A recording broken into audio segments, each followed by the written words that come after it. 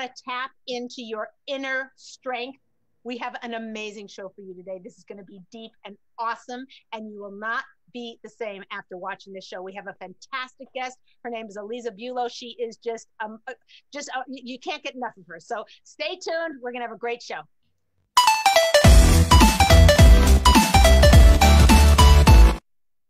Hey guys, here's an amazing thing. Don't you all want inner strength? Like, what else could be the most important ingredient in our day, right? Like, you can have a million things flying, but if you have inner strength, you can accomplish a lot. So we're going to learn exactly step by step how to get there. By the end of this show, you will walk out a powerhouse knowing exactly how to tap into your own inner strength. We have a very special guest. Her name is Aliza Bulow, and she is from Denver, and she started an organization called CORE, which is empowering women to empower women. It's really awesome. She's going to tell you more about it, but we're going to start with first we're going to welcome her, and then we're going to start with a very important question. So first of all, welcome, Aliza. Thank you very much for coming on the show. Hi, Leah. It's so great to be here. I'm so glad to be with you today. You're so great. Okay, so good. So we go right in deep and we go fast. So great. I just want to ask you, what exactly is inner strength? Like, define it for us so that we can know what we're talking about. Okay, so the great thing about inner strength is it can't be defined, and it's different for every single person. But I want to go to the core and talk to the basic essence of female inner strength. Jewish, not Jewish. If we look at our first foremother that we have like to discuss, we talk about Eve. And really, she was first named woman, and then her name was changed to Eve because before she was ever a mother, she was called the mother of all life. The inner strength of every woman is to breathe life into other things. And I really feel like inner strength comes from channeling that energy. It's not necessarily something that sits inside you, but something that flows through you. So if you can tap into the roots of Eve and feel that strength flowing through you, that is the root of inner strength. There's a lot of branches, and hopefully we'll get to some of those. Okay, so explain to me, what do you mean the root? Like, okay, so that sounds great. Okay, how do I tap into now? I buy it. How do I tap into the flow? How do you tap into it? Okay, so the first aspect is actually, how did she get her name? It was really from Adam, who should have yelled at her right after this whole big mess, and he doesn't. Just imagine them standing outside the doors of Eden. The gates are slammed shut, and the world is rough, and he could have looked at her and said, you brought us here. What were you thinking? And he doesn't. The first thing he does is rename her, and he says, you were a woman, now you're Eve, the mother of all life. So what he's saying is, I see the good in you, and I'm calling that forth. I have a good eye. And the partner that I want to walk forward with is a woman of strength, not a woman of deceit or difficulty, but the strength that's in you. We all have hard parts, and we all have great parts. And the part of tapping into that root is look for the good and walk forward with that. Collect what you want to work with and leave behind the stuff that you don't want to work with. So you're saying, like, look at my own inner qualities, right? Do some introspection, look at my own, and a lot of times they say that, when you're trying to accomplish something, like, don't say, okay, I'm going to now start walking 5 miles every day. Do something little that you can do. You know what? Instead of I'm going to put a timer on. Instead of sitting at my computer for an hour every day, I'm just going to have a little beeper go off every 15 minutes. And when it beeps, I'm going to go walk around and sit down again. Something like that, right? That's nice, but you're talking leaves and I'm talking about roots. Okay. Those are like the tiniest little actions that you can do, which is fantastic. And you have to get to the leaves, but let's start with the roots. The root is knowing that you are the mother of all life and you have that capacity. And now you can go into branches and see what else is available. So there's a lot of other branches of strength that we could talk about, but hold on, talking actions. Hold on. Okay, go ahead. What's the question? No? Where's Sarit? Oh, I don't know. She keeps unmuting. Are you? No, I'm here. I'm just going between trying to set up at the very beginning. I have to set up the other channels. So I'm just waiting for Instagram to pop in. But yeah, so far we're good. Okay. Just trying to get into it. Okay, fine. Okay, sorry. I thought that was okay. But good turn off, and I'm gonna be right back then with something else shortly. Okay, fine. Okay, good. So the issue is that so you're saying from the root, so understanding, so before you get to step one, you have to understand who you are. You have to understand as a woman that you can tap into Eve's, the being the mother of all things. Mother of all life. mother of all things, mother of all life, Im Kol Chai. You have an energy of life that's within you that can flow forward.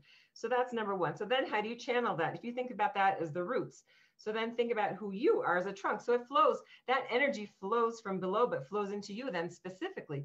Who are you as a person? Okay, now so you can understand who are you as a person and how does that energy flow through you? Where will that manifest in your life? What's your inner strength? So one is the energy of all women, the energy of life and being a life giver, not necessarily biologically. She wasn't a mother yet, but she has the energy to breathe life into things, to bring them forth. So that's energy number one. But then we can look at the specific branches of who we are. So I then move into more of a Jewish paradigm. Who am I as a Jewish woman? And how do I see that manifesting in my life? So are you ready to hear about some of those energies? I am, but I just because I'm bent on the practical side a little bit. Like I'm just not quite sure, if if I want to tap into my own inner strength, everybody else probably gets it. And I'm a little slow on the uptake, but I just want to make sure I'm understanding that it's just having in mind that that's the ground that I stand on that causes the game change. The ground that you stand on, and then the practical aspect, the practical tool for the Eve energy is to have an Ayin Tova. We have two eyes, one that sees the good and one that sees the bad. A lot of times we have two eyes that see the bad, and it's up to us to choose what we want to see. So if the practical manifestation of the Eve energy is to see the good and call it forth, right? Focus on that. So this is something important that my mother taught me early in my marriage, that if you have a fight with your husband and you win, who are you married to? A loser. She said, who wants to be married to a loser? Why should you fight? And one wins and one loses, and then you're married to a loser. She said, better you should be a team. And she actually sat my husband and me across from the table, and she put something in between us. She said, this is your issue. It's right in between you, and you're arguing over it. She said, you know what? Get up from the table and walk around. Come sit next to him. The issue's in the same place, but now you're a team facing it instead of it dividing you. Gorgeous. So, right? It was such a great marriage tool to have early in my marriage, but to really know we are a team, and whatever issue is there, let's face it together. Because if one loses, the other's married to a loser, and we both want to be married to winners. So let's get back to the eye and toe, because I'm liking this very. That's a good eye. So you're saying a good eye that taps into Eve's energy. How is that? I don't understand the chain, or I don't need to understand it. Just do. No, the chain is that's why Adam named her that. She just sinned. She just caused him to fall. She just caused them to be kicked out of Eden. And the very first thing he says to her is, I'm changing your name. I'm going to call you Chava, the mother of all life. Because he looked at her and saw that there's good in her, even though she just did a lot of bad stuff. And there's a lot of bad consequences. I mean, they're facing a shattered world together. And he says, you know what? I'm going to face it with you. I'm going to give you a name that calls you forth. So he called her forth, but that's the essence of her name is there's something good in me. And I'm leaving behind all the negative that I just did that made a huge mess. But we're going to walk forward as a team, because with all these briars and brambles in front of us, we need a team to face it. So let's be a team and walk forward. So Aliza, Leah, so we have someone who's saying that, by the way, that sounds amazing and such a good concept. They never heard that take, but that's very nice. But why can't our husbands be like Adam then? Who, no matter what we do wrong, they see the good, right? So we can lead the way in that too, because the more that we see the good and call out the good, the more that we set that example. Another tool that I learned actually from Rebbetzin Tila Yeager in my early marriage was the verse in Eshet Chayil in The Woman of Valor, Gamlahu Tov V'lo Ra. She repays to him his good and not his bad. That verse has been in my mouth almost every day. Now, not so much because my husband only does good. But anytime he did something difficult, I would say to myself, just repay his good and not his bad. Husbands come with good and bad. So if you're gonna interact with a bad, you're gonna make a mess of things. Repay his good and don't repay his bad. That's up to you. You get to make a choice on what you want to repay. It's completely up to you. Doesn't mean you don't have to deal with it, smoothen it, but repay the good. It's fantastic. I just don't want to drop. You said you have an eye and toe. If you look good on somebody, and you said, and then you call it forth. Explain how to call it forth. Explain how to call it forth. So first of all, you look for it, actually seek it out, and then work with that. So many people work with what they hate working with. I can't believe that he never thanks me. I can't believe he doesn't respect me. I can't believe that. So now you're looking at all the bad and you're calling that forth because you're actually making it, you're churning it up where you're emotionally you're engaging with that and you're fertilizing it. Why water that? You don't want that to grow. Water what you want to grow. So calling forth is to water and fertilize and put sunshine on the good stuff. There's for sure bad stuff. There's for sure bad stuff. Give us an example of exactly how you want a person would do that. It's awesome. Let's see. So let's just take grocery shopping. Almost every husband brings home the wrong stuff, right? So they walk in the door with loads of stuff and you say, that's a cabbage. I asked for lettuce. Don't you know the difference between round green things? I mean, come on, right? So why should you say that? He just brought home groceries. Thank you so much for bringing home the groceries. I so appreciate the time that you took to go to the store and bring this all. Put it all away and you don't have to say anything about the cabbage. When he says, we're having burgers tonight, should we get out that lettuce? You can say, actually it was a cabbage. Yes, lettuce looks like this, cabbage looks like that, right? But so that's one of the things I've done is educate, don't berate. That's one of my phrases, educate, don't berate. So you just say, cabbage looks like this, lettuce looks like that, right? Or the same thing for a kid. You educate, don't berate. Our coats go on the hook. Instead of saying, why? Every time you walk in the house, you throw your coat on the floor. What do you think I am? Your maid? I need to pick this up. No, educate, don't berate. Coats will eavesdrops on our houses. I can tell.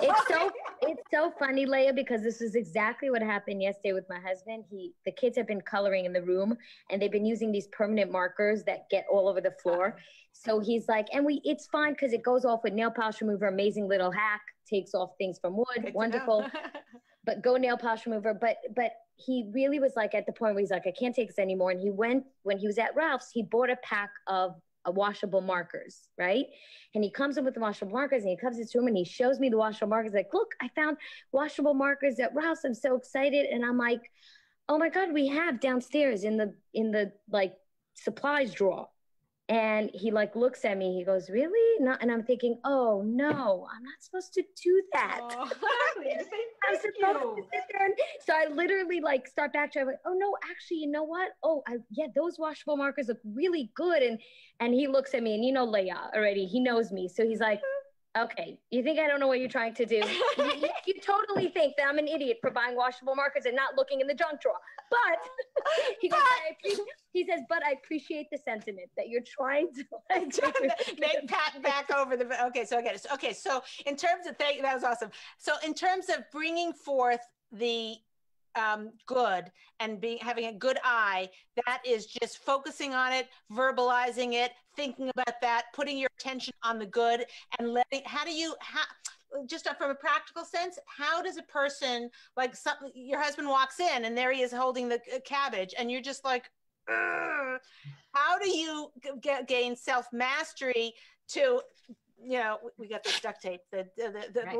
Talk show duct tape. How do you not say anything? How do you become that person and evolve to be at that level where you can say, oh, thank you, dear? It's practice. It's actually practice. And you do have to practice it. I think it's really important to know, one of the sentences that I heard a while ago is that we often overestimate what we can accomplish in a year and we underestimate what we can accomplish in a decade.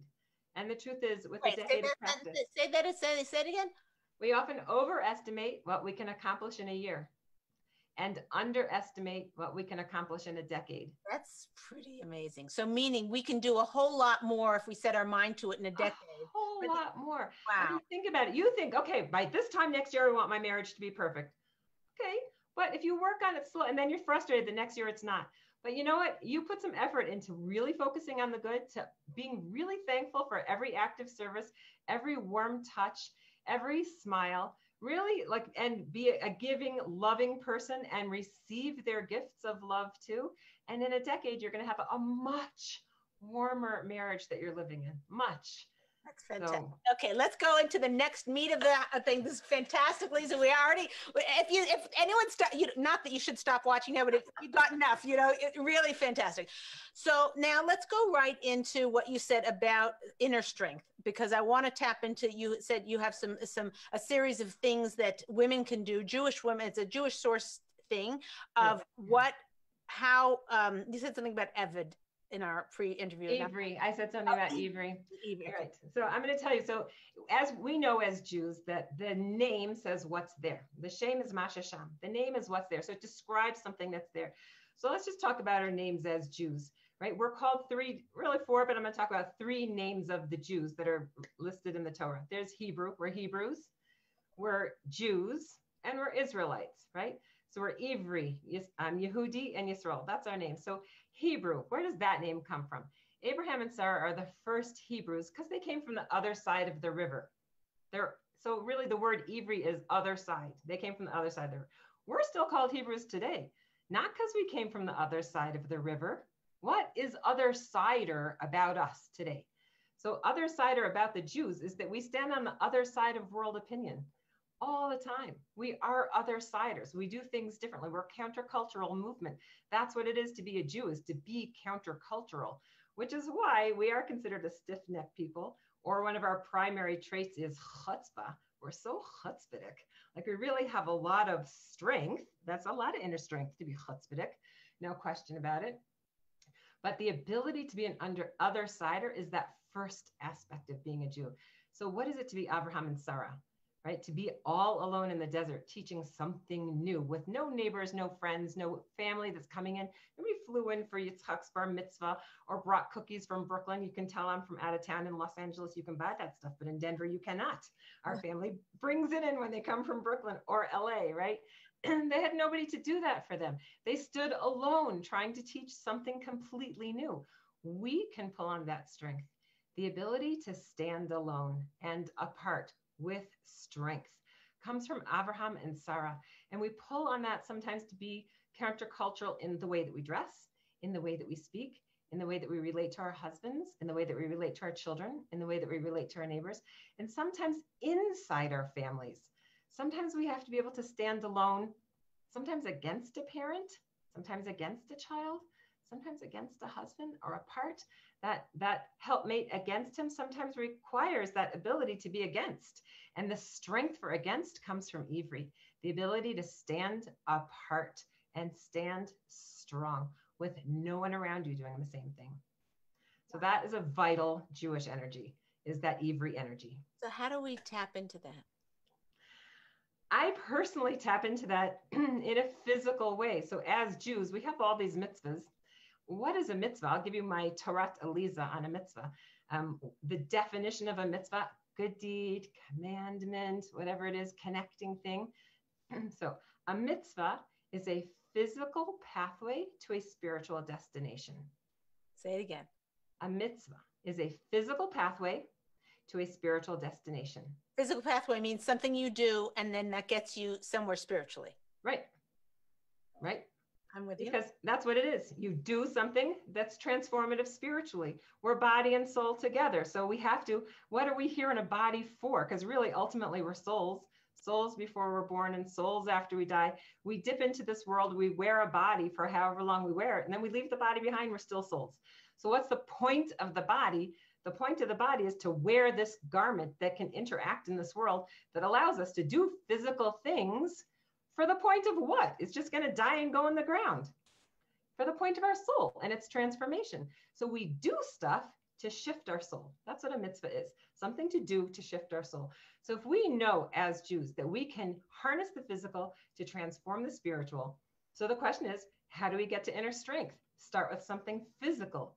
So there's all kinds of things you can do. But a first thing that I do, if I need it, is I just plant myself firmly on the ground, stand straight, and I actually imagine, but I feel it under my feet. I imagine my roots going down to Abraham and Sarah and feel that strength. Now, I put a lot of mitzvahs into my life, so I have lots of things that I can do, but I feel in those things that I am transforming spiritually. So, and sometimes it's uncomfortable. Put on, what is this? How weird is it to wear fake hair on your head. I don't know if everybody else knows, but I bought it, it's mine, but I didn't grow it. I often think like, what thoughts were thunk under this hair before I thought my thoughts under this hair, right? What a weird thought is that? Who was thinking what under your hair? But to wear that in this world is an other-sider thing to do. Very interesting. Right? So the way you dress in the heat, when you wear long sleeves, when you, wherever it is, the way that you dress, you walk out in the world and you say, I'm an other-sider. You're in Los Angeles. Who's wearing long sleeves like that in Los Angeles? So how is that tapping into our inner strength? It's strengthening your inner strength. It's actually walking it. It's strengthening it. When you get dressed in the morning that way, it is a display of strength. It might just be rote. If it's rote, because that's what you have in your closet, because that's what you bought, but those are all the choices that you made when you were in the store, and that's what you put in your closet. And when you look at yourself in the mirror and make sure, and you do that final check, am I pretty? Am I modest? Right? Both together, right? So you're just, and that's rote. Like, is the sun shining through my skirt? I need an extra slip. Like, let's just make sure, like, do I need a pin in the back? Whatever it is, right? All those checks are, I'm actually an other-sider. I'm not walking out on the street just like that, just like anybody, just like showing whatever. I am being careful about what I show. So right there, you are strengthening that. Being an other-sider, you're saying that's inner strength? Is that what a definition of inner strength? It's an inner strength. An inner strength. Okay. Yes, it is an inner strength, the ability to be different than others. That's our internal power that we have. Okay. Yeah, I actually, it's funny because I think people relate to that, and a lot of people are, that's something that's so hard for so many people because we all want to be the same as everyone else, and we don't like to stay outside of that. I know it's something that I always had a very hard time with because I just wanted to fit in. I didn't want to stand out. And it's something that, as she's saying it, I'm thinking, I get dressed every day. It's nice. I don't ever think about it like, oh, this is why I'm wearing it and it's giving me power. But it's really empowering to know, like, you dressing like that gives you power. Yeah. Very cool. Yeah. Well, let's talk about a contrasting force, though, because the third name, we're not doing the second one yet, but the third name is Yisrael. The third name is Israelite. So where does that name come from? That is the first name is how I stand apart. But the name Israel, if you think about where do we get that name? We're not called the children of Abraham. We never call ourselves that. B'nai Avraham. That's not our name for ourselves. And we don't call ourselves the B'nai Yitzchak either. Right? The media might call us the Abrahamic faiths, the Abraham Accords. That's nice. But that's not the Jewish name for us. The Jewish name for us is B'nai Yisrael. Right? Or Beit Yaakov, right? We're the children of the third of the three forefathers, right? Why? Because we have a job in this world, and the job in this world to change all of humanity, to elevate everyone, to shine our light in this world requires more than one person with a great idea. So Abraham and Sarah, they were together, that one person with a great idea, but did they change the whole planet? They didn't. And neither did Yitzchak. And Yaakov was the father of the 12 tribes. It takes a critical mass to create this transformative movement that the Jews are about. So Yisrael is who we stand with, right? If Ivri is how we stand apart, how we stand alone, Yisrael is who we stand with. And that is a piece of inner strength that's absolutely vital. You need that ability to stand with. How hard is it to stand with people who are difficult? People that you disagree with, people who voted differently than you, people who wear masks differently than you, people who go to weddings differently than you, people who do Shabbos differently than you, people who eat differently than you, people who save differently than you, people who spend differently than you. They're all part of us, and they're all so annoying, all of them, because they're our family, right? I mean, a family is an amazing thing, but a family is full of annoying people. I mean, I think about it for my Pesach Seder. The worst part for me of making Pesach, a whole month of preparation, all that cooking and cleaning, is the seating chart, right? Making sure that everybody is sitting next to somebody that they could stand for all those hours. I literally write all their names down. I make a model of the tables. I have like 30 people for the Seder. I put it on a cookie sheet. and I arrange all the names and I bring it to the most difficult people in the family. And I say, does this seating chart work for you? And they rearrange the names. And then I take it to the next difficult person and they rearrange the names. And I take it back and forth until like everybody agrees they can sit that way. And then I write it down and I rearrange for the second night. And at first I used to hate that. And then I realized, oh my gosh, look what I'm doing. It's such holy work. I'm making sure everyone has a seat at the table. How vital is that? To make sure that everybody is welcome and everybody has a place and everybody's seated next to somebody that makes them feel comfortable. And like we are one glorious, diverse, glorious family. Diverse with an emphasis on diverse, right? Diverse. Yeah, a lot of diverse. My family is all over the place, but we all have a seat at the table. And it's very a lot of people are connecting with this, Aliza, because I think today there's so much like conflict in the world, and everyone's opinion is like, you can't even say your opinion half the time, and if you do, you're like, you don't know what the reaction is going to be. This is so important now to just be so inclusive. Like realizing that you actually have inner power when you accept someone else for who they are and you accept your opinion. It makes you greater, not the opposite. That's right. That I think is what people are relating to. So we've tapped into the first one is in terms of being other. Now we're tapping into inclusive as much as we can. And what's the third one? Yeah, the middle one really is Yehudi, Jew. What does it mean to be a Jew? Right? What is that name? And that name came from Leah's fourth son. So Jacob had four wives, and there was a prophecy he's going to have 12 sons. So 4 wives, 12 sons, that means each wife should have 3, right? So, there's the whole Rachel, Leah switcheroo, and Rachel's the beloved wife, and Leah feels hated, but she's the one that gives birth first. So her first child is named Reuven, which means see. And she says, I'm naming him see because God sees my pain. I'm the hated wife. And then she gives birth again. And the second one is child Shimon, which means hear. And she says, I'm naming him Hear because God hears my pain. I'm the hated wife. And the third one's name is Levi, which means accompany. And she says, I'm naming him Accompany because God's accompanying me in my pain because I'm the hated wife. And then she has a fourth, which is more than her share. And she names him Yehuda, which means thank you. And she says, this time I'm going to thank Hashem. I have more than my share. Now I feel loved. I really feel like now I've become somebody and I'm thankful for this. So we're all named after that. There's 12 tribes, but the name that devolved on all of us is Jew, Yehudi, which means both thank and admit.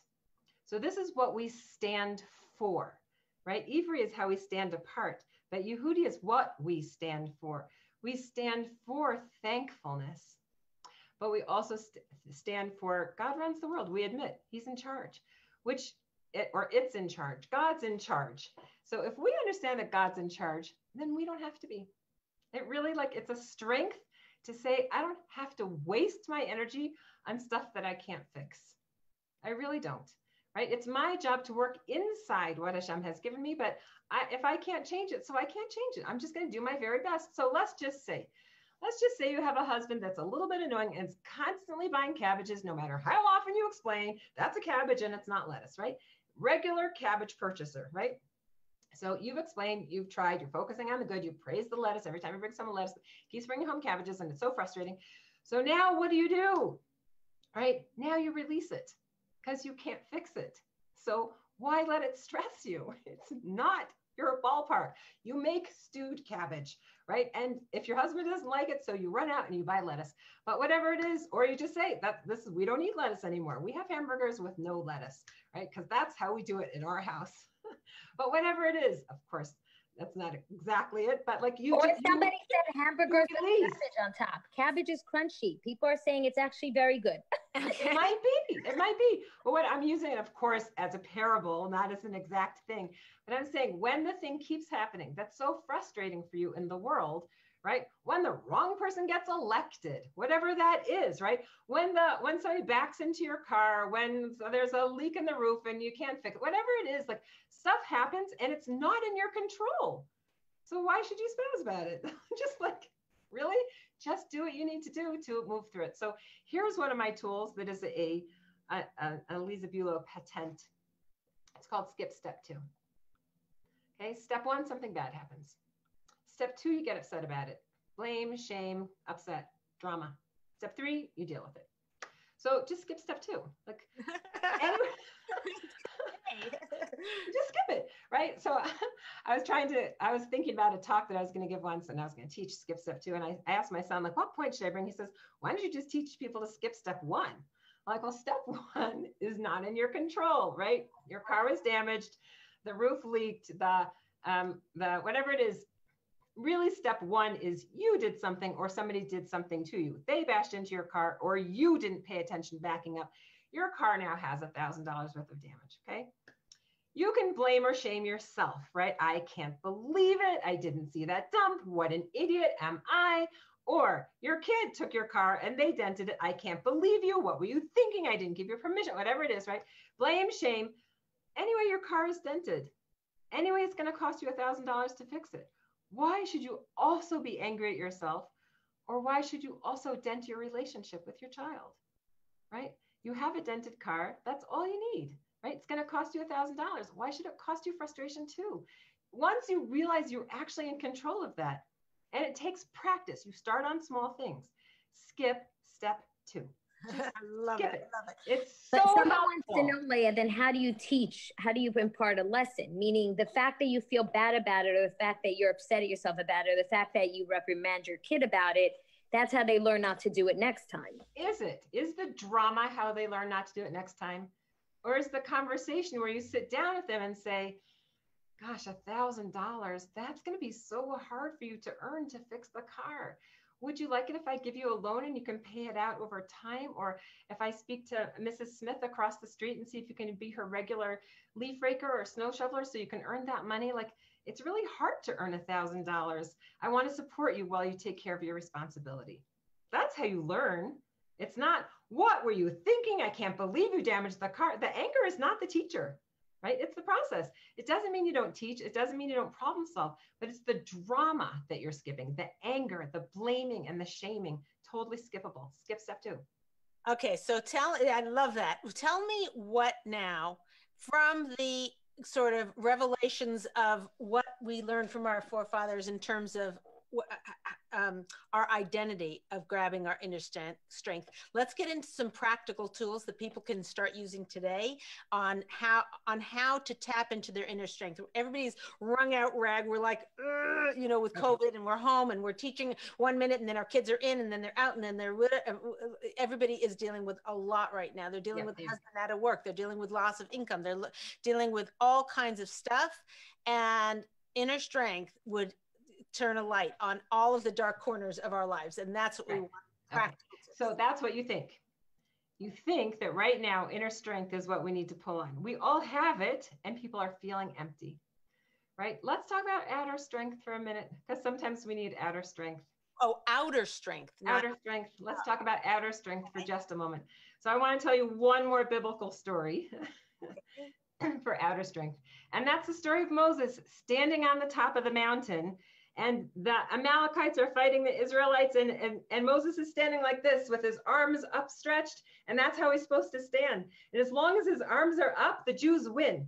But how hard is it to stand with your arms like this for a long time? It's a battle all day long. He's standing in the hot sun on the top of a mountain, and his arms slowly go down. And as his arms go down, the Jews start to lose. Arms back up, the Jews are winning. Arms back down, the Jews start to lose. Up, down, up, down. It's not going so well. And what happens? Aaron and Hur see what's happening, and they run in. Each one grabs an arm. First, they take a rock, actually, and they give him to sit down, right? They say, have a seat, right? No, it doesn't have a cushion on it. It's not that comfortable, but sit down. First, come down a little bit, and then they each hold an arm. Moshe didn't say, Aaron, Hur, I need some support here. Aaron and Hur looked at Moshe and said, Maish, what's going on? You need help. How could we support you? And they didn't even ask the question. They just swooped in. They let him sit down to rest a drop, and then they each took an arm. And then it says, and his arms were steady. But the word that's used for steady is emunah. His arms were emuna. His arms were faithful. If you want to be faithful, if you want to have strong faith, if you want to be faithful towards Hashem, towards the Jewish people, towards yourself, towards your husband, towards your children, towards your society, you need a friend on each side. Even Moshe needed a friend on each side. It's not possible to do it alone. So how do you do that? It's not that you're calling in the friends, be the friend, but create an environment where people realize you have to be a friend. But we must have friends. That's what strengthens us. We must. There is no way that we can function all alone. Nobody can function on inner strength alone. That's not how we're built. We are built to be in society, and we need to have and be friends. And that will call forth our inner strength. So wait a second. You're saying that, so the call to action here is to see what, when you notice somebody a need, you fill it. Is that what you're saying?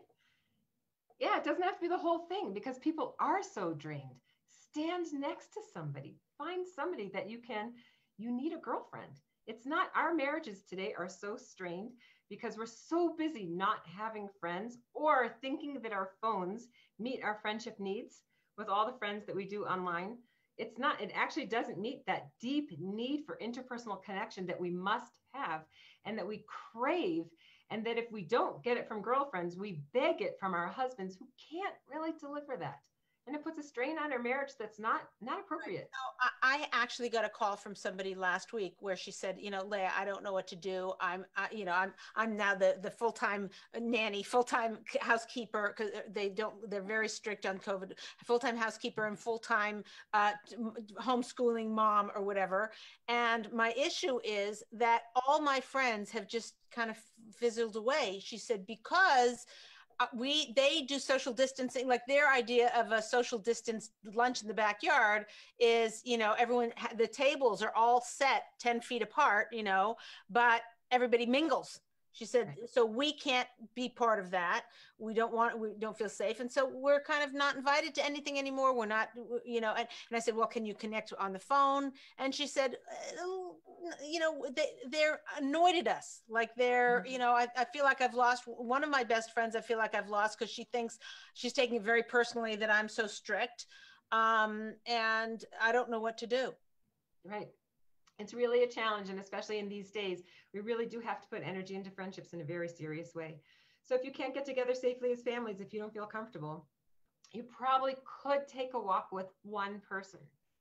And you really need to put the energy into that to really say, okay, maybe it's 2 or 3, maybe it's one person a week that I'm walking with, but that group of 3 that I Zoom with once a week, and I walk with each one of them once a week. So 1 week it's Sally, and 1 week it's Susie, and 1 week it's Jane. But every week we Zoom together. But this way people are mixing it up a little bit so that they do see each other in person, but they are chatting as a group. So you're maintaining some group connections with the real offline relationships, but developing those offline real relationships is vital. Of course, during COVID, we can use online communication like Zoom or FaceTime or whatever to have a real conversation, but it should be a conversation with somebody who's in your community that's a real relationship, that you're developing a real relationship. We need those. We can't really function without them. It's absolutely vital to have really good friends. So I'd like everybody to type in, are you guys having a difficult time connecting with your friends? To share with me what your thoughts on that, because I'm finding that across the board, people saying, yeah, I haven't seen anybody. Mm-hmm. And then there's a whole group of people who are seeing people who then the people who don't see anybody don't even want to see even less. It's like even them walking in the same direction. If somebody doesn't have that mindset and you're even going for a walk with them and you're wearing a mask, if they're totally social, whatever, you don't necessarily trust that they're not going to wear it onto their nose, you see these people, excuse me, like, hello, whatever. So everyone has their own different, they do. But you know what, you can also meet in a park and sit at a picnic bench 6 feet apart. And if you're not in Los Angeles where it's cold, so it's okay to have a blanket and say, you know what, our friendship is so important that for 1 hour, I'm going to bundle up and we're going to sit outside in the park and talk a little louder so we can chat with each other. It's vital. Yeah. So somebody actually on Instagram said, that as a single mom, it's been very isolating because they just do their own thing every Shabbos with their kids. She said, and she gets judged because she does go out and she does do social things and play dates with her kids because she can't stop her life. You know, they have nobody otherwise. And I think that's the bottom line. I think a lot of people are seeing, I think at this point especially, it's almost people are making this like sort of choice where they're saying, I'm more afraid of the isolation and what it's causing, the trauma it's causing to my family, my kids, and myself, more than I am afraid of getting sick, because I just can't continue. Like, how long is this going to be? I hear that. And actually, I don't want to get into a whole COVID conversation because that's very... No, but I want to give you these two tools now. Now that we talked about Ivri and Yisrael, you have these two tools you could think about. So first of all, you pull on your Yisrael, your Ivri energy, and say, the decision that I made vis-a-vis whatever it is. I'm sending my kids to school. I'm sending them on play dates. I'm staying separate. I'm mixing whatever it is. You could be an Ivri. You made a decision, a considered decision, and other people are judging you about it, but you have that inner strength to stand apart and stand alone because you made a considered decision. Now you have the tension with that and your Yisrael energy, but I want to be a joiner. How will I join? I'm part of this group, right? So how do I stand with these people when they're doing things that are frustrating for me or that I disapprove of? But we know that standing with is vital. Like even going to shul, like some people joke, they go to shul JFK. You know what that is, JFK? Just for Kiddush, right? Just for Kiddush, because why? We got a lot of laughs here, okay. Why? Because you can talk to Hashem anywhere, but you have to go to shul to talk to a Jew. You know, like you go to shul because that's where the Jews are. Even if you're not a davener, even if you don't really care about the laning, whatever, the Dvar Torah, you could really, it's not your thing. But you want to go schmooze. So we don't have that today, right? But you do want to be where the Jews are. So somehow you have to feel connected, even in the disconnect. That's part of being a Yisrael, is saying we're all on the same team. And even when people want to throw the game sometimes, I'm not leaving the team. I am a team player, and I'm on the team of the Jewish people no matter what, even with frustrating teammates. I'm on the team. We're going to ride this out. The whole thing's going to be over. Patience is really important. Lots of hearts, by the way, Leah. Tons and tons of hearts. That's awesome. Okay, so now let's get some practicals. Then I want to talk a little bit about core because you're trying to change the world, and we'll get into that in a second. But I want to hear some actual practical tools that like maybe a lot of stories or examples or something like that, so people can really take this on in their own life. Because the points you made are brilliant and they're game changers in terms of how we're thinking. But in terms of in the heat of the moment, I'm not sure that knowing that in the background is gonna. It's not. You need those phrases. Make them into phrases. Look for what you want to see, right? So make a choice. What am I looking for? But you have to actually ask yourself that. Am I looking for what I want to see, or am I looking for stuff I'd rather not deal with? Ayin Tova, how can I develop? But you need to make your own mantras. So I have my mantras. Gamlahu Tov V'lo Ra. Repay his good and not his bad. But I would say that to myself, right? Or educate, don't berate. Like I can say that to myself. I see the situation and I know I need to educate and not berate. Like I'm right about to let out at somebody. I was once I'll just tell you how that applies practically. Somebody had just converted. They just got out of the mikveh, and I was making a welcome to the Jewish people meal for him. 40 people. We all made different things. We had it spread out on my whole house is clean and the tables are set and the dining and the center island was covered in like tablecloths and everybody had their dishes. One person had made a sliced tomato salad with spices and all that stuff. And my teenage son came home from yeshiva and said, "Can I make a barbecue?" So I'm thinking, fine, outside you can make a barbecue for yourself. You want burgers outside, away from us, just leave me alone. Then he comes in with his burger and he picks up that spiced tomato that somebody else made and cut with love and put everything. He said, "Do you think if I rinse this off, it'll be good on my burger?" And I was like, I'm gonna wring your neck right now, but I didn't. I said, okay, educate, don't berate, educate, don't berate. So I actually pulled him aside and I said, let's just look at this whole room here. What is happening? You see, Bob just converted and we're making a party to celebrate his entrance into the Jewish people. And you're thinking about your burger, and can you rinse a piece of tomato that somebody else carefully cut and spiced to celebrate his entrance? Is that the right question right now? It's like, oh, I guess not. Right. So that's educate, don't berate. I could have just yelled at him and he could have just left and there would have been a huff. But instead I taught him how to like room read. Look, what's happening? It took 1 second longer. But he learned, he saw, he's 17 and he's got like, oh yeah, A lot of people care about this person, spent the time to make this, they're celebrating his entrance into the Jewish people. I shouldn't be so selfish to think about my burger and my tomato and rinse off somebody else's hard work in the midst of all that's going on. Educate, don't berate. Do me a favor. How did you go from the screamy mommy, like, are you joking? You're already 17 years old. You can't read a room yourself, Practice. Being the person. You have to do it piece by piece and say it on a regular basis. Educate, don't berate. Like when your kid puts the milk at the edge of the table, and how many times do you say, put it behind your plate, put it behind your plate. And then they turn and they whap it, right? So educate, don't berate. It happens all the time. Something gets spilled. So instead of saying, how many times do I have to tell you to put your milk behind your plate? You just say, when you put your milk so close to the edge of the table, it's more likely to get spilled. Please go into the kitchen and get a shmata. Done. Shmata is a rag to go clean it. Okay. Shmata is a rag, yeah. Okay, fantastic. Okay, so tell us a little bit about CORE. What is CORE, and why did you start it? And what's the goals? Well, the goals of CORE is to strengthen our inner core, give us inner strength, with inner strength and outer strength, both. So the goal of CORE is Wait, I'm sorry. What's inner strength and outer strength again? I kind of am fuzzy on that. Sorry. Slow on the uptake. Okay. That there's so many tools inside of us that we could be strong with, and we need to work from the outside to strengthen it. It's a symbiotic process. Your inner strength only flows as you are giving to the outside, and you need to also be shored up by the outside. There's a symbiotic process through which you can repair the world, and the world is repaired by you repairing you. You have to work on yourself. That affects the whole world. As you work on the world, that affects you. We have the symbiotic process. So inner strength would be tapping into my own ability to zip my lip when he comes home with a cabbage. Okay, right. That's inner strength. And or to see the good. Zipping your lip is only a temporary step. It really is. Zipping your lip is holding back what you wish you could say. What I'm saying is actually see what's good. Right? Go further than that. But the first step is zip your lip. But go further than that and look for what's good. So you have inner strength. Look for what's good. Skip step 2.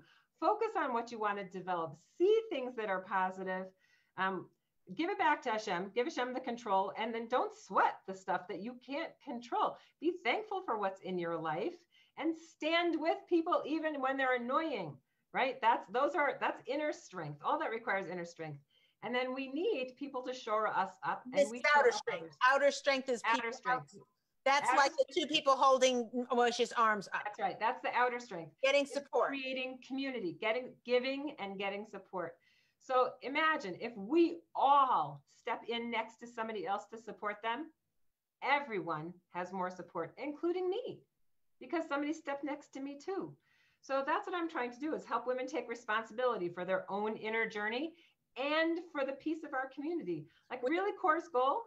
We have a question, but then I want you to explain what CORE is. Okay, sorry, go ahead with the question. Yeah, no, that's somebody was just asking if, meaning can you have one without the other, or do you need both the outer and the inner in order for it to work?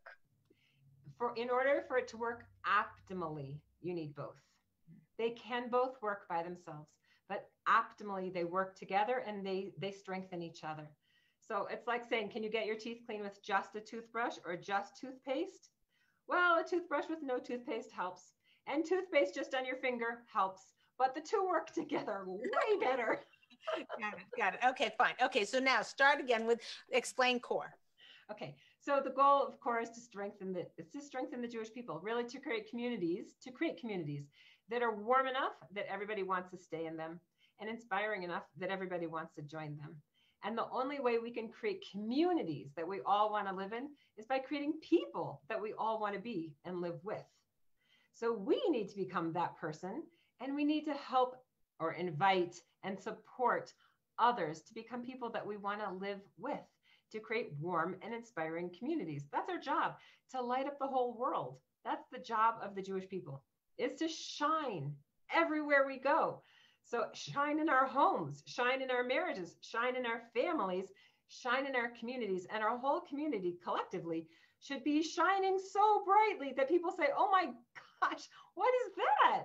That's amazing. Whatever you're on, I want a piece of that. That's great. That's awesome. So what is the practical, how do we do that? So CORE operates in, we have 3 different programs. One is training mentors. So we have a 2-year intensive training program for female pastoral care providers, mentors, guides, spiritual guides, women who are helping women in their pastoral needs, approach whatever physical, spiritual, emotional challenges that they face. So mentorship, guidance.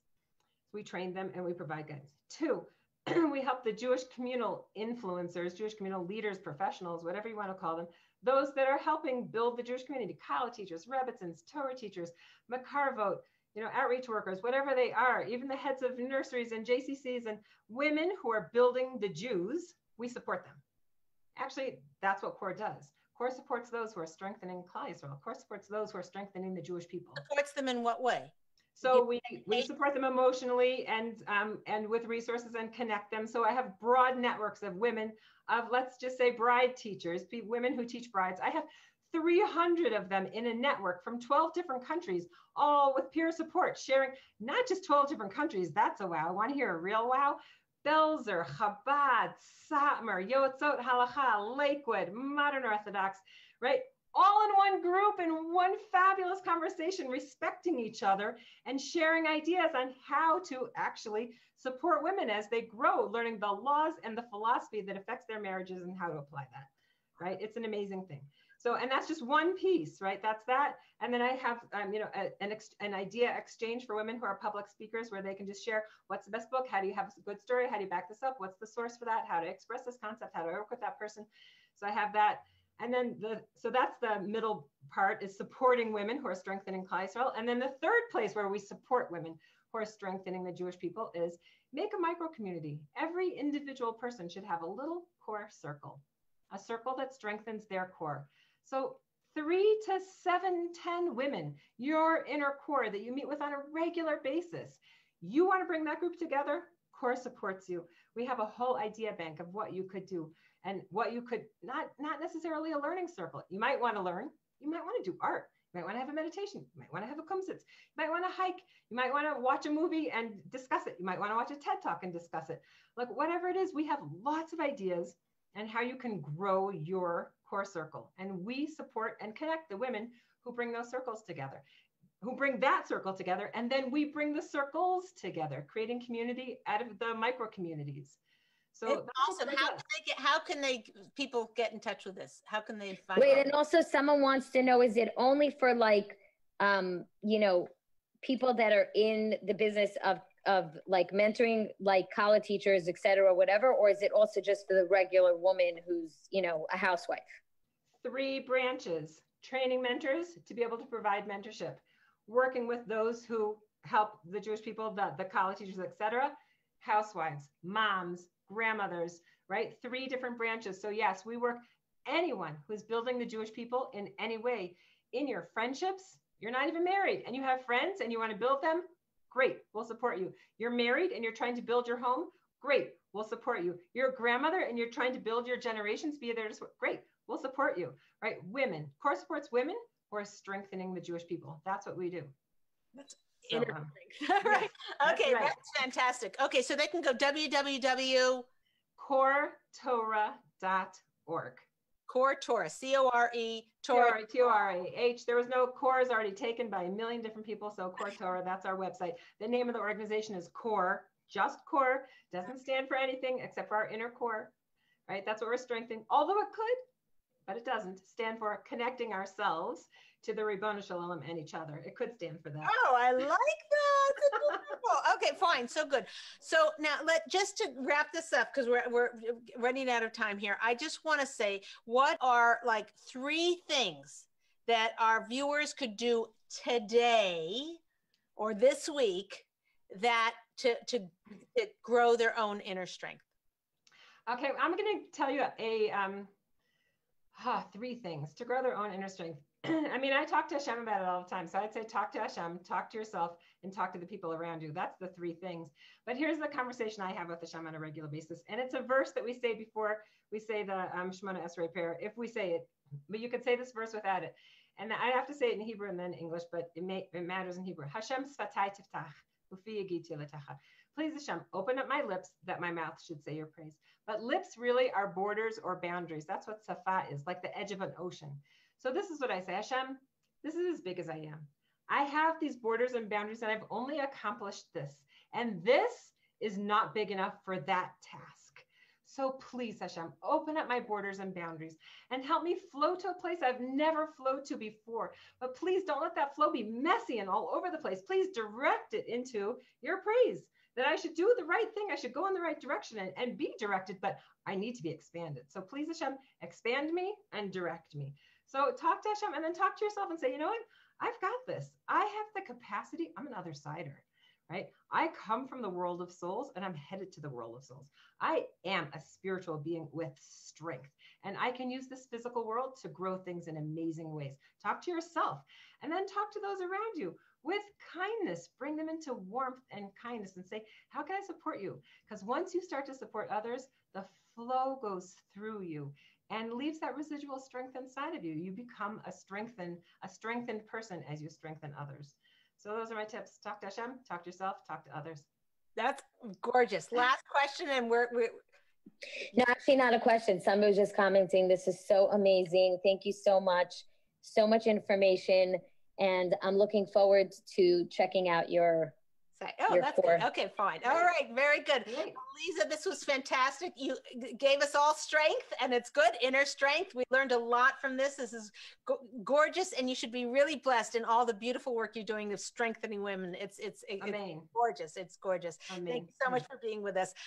This is Leah Richeimer for the Ladies Talk Show. Thanks for joining us, and I hope this gave you some really strong inner strength, how to tap it and how to use it. Everybody should be strong and well and healthy. See you next time.